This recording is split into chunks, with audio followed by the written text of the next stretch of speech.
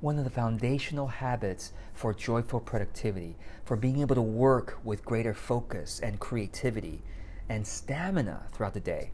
One of the foundational habits is eating healthier eating. So let me spend a few minutes to talk with you about that. I think all of us can benefit from occasional reminders to pay more attention to what we're eating and how we're eating. Okay? So let me give you a couple of tips, and I also invite you to comment below this video with your favorite tip for healthy eating. And I think as you comment, it'll also remind you about that tip and reinforce some better habits. Okay, so the first tip that I have for you is to become more observant in how your body and your mind seems to be responding to the foods that you eat. I think that we tend to allow our taste buds to dominate too much the choices of our foods. I think that's natural. What tastes good, we gravitate towards that.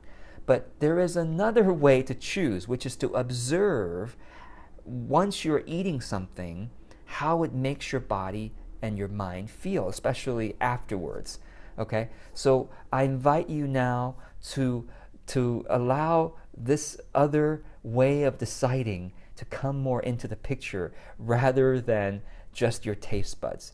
Kind of try to diminish that a bit and increase your observational powers of what your body and brain is telling you to eat. Okay?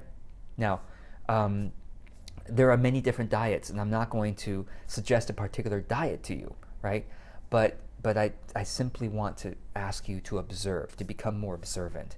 And as you observe, you will increase and sharpen that ability over time to notice, oh, when I eat this, when I drink this, I feel this. And it sounds so obvious, but it's not in our daily practice. We need to become sharper at noticing, oh, when I eat this, I feel this certain way. Whether it's I feel worse, I feel more lethargic, or I feel more anxious, or I feel more joyful, right? So notice those things. Or I feel full quickly after eating this particular food, or even after eating this food, I still feel hungry. So just my encouragement for you is to become more observant about that, to sharpen that ability going forward, okay? So that you can let that help you decide the foods you eat, and not only your taste buds, and not only your mental cognitive mind about, oh, I should be eating this or I should be eating that,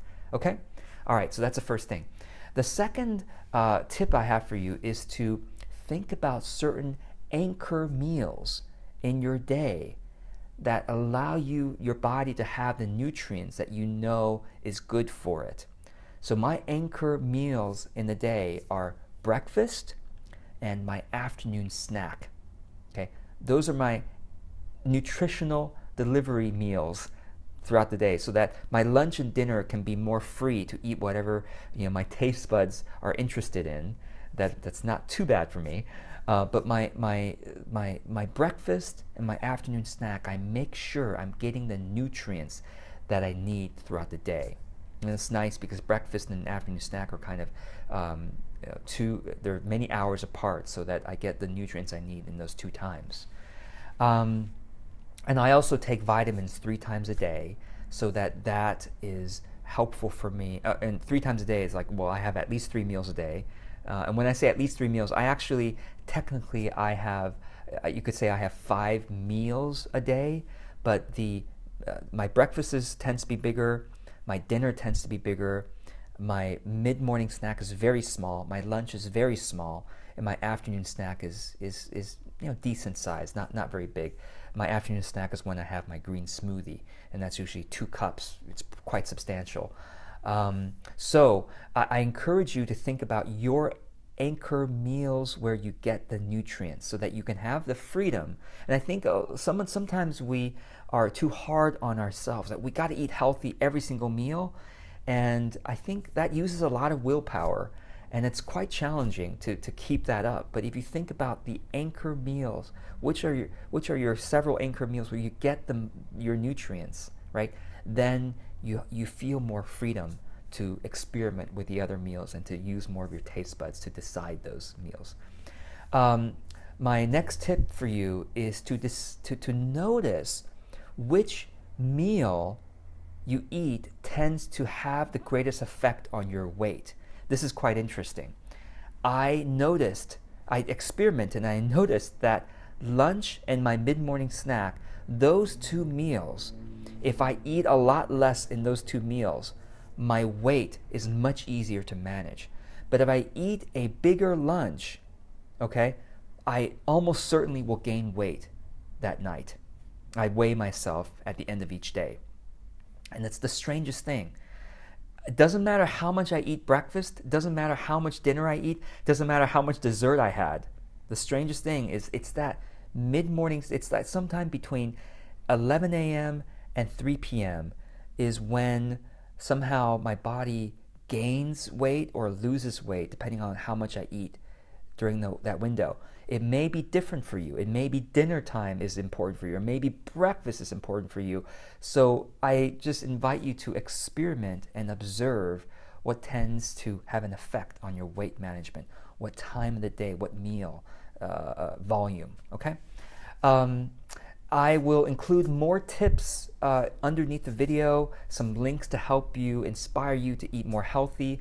And of course, I invite you to comment underneath the video with your favorite tip, and hopefully we can all inspire each other in the comment section to eat more healthy and to notice. And oh, one more thing I want to say is also what you drink has a great effect on your joyful productivity as well.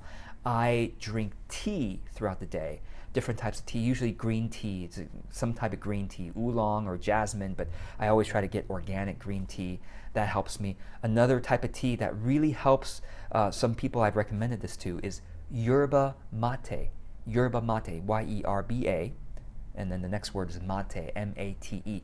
You can get yerba mate easily, organic yerba mate easily at Trader Joe's. They sell that. Whole Foods, most healthy grocery stores will have yerba mate, or you can get it online, of course, on Amazon and other places.